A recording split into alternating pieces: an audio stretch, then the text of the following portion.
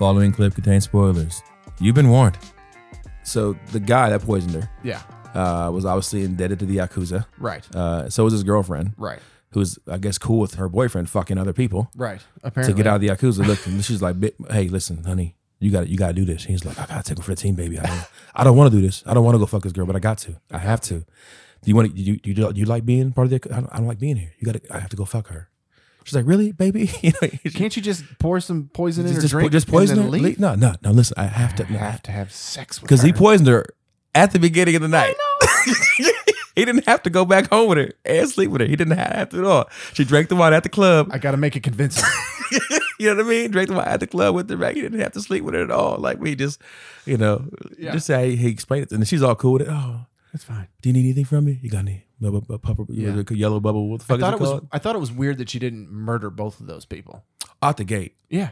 Like, I at least would have shot motherfucker in his leg. Yeah. Or something. Like this dude, like I get it that he was just following orders and poisoning you. Yeah, but he literally is the one that killed you. Yeah, you poisoned me. Yeah. So you got to die. Your hand has to go or something. Yeah, something. Right? At least he got to die. Yeah. But he didn't. Nothing. I thought that was weird. It was a little weird. I guess she felt bad, her being trapped. They do that. Yeah, you had no choice. Right, they said that we did this to you. She recognized. I just thought it was a roofie. Is what he said. Yeah, that's fine. We gotta lose your dick. Yeah, or I'm gonna put a hole in your hand or something. I don't know. Something. She's a badass motherfucking killer bitch. Yeah, and she's not gonna do anything to this guy. She's not a bitch now, but that's not the quote. The quote is, "You're a badass killer motherfucker." She's not a bitch. Okay, you don't want to. Took some liberties. Took some liberties with that.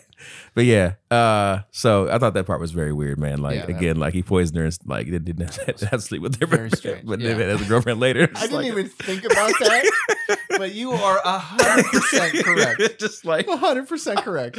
He poisons the wine and then goes home and fucks her. Didn't even need to. He did it to save his girlfriend. I did it for you. I did it for you, baby. I did it for you.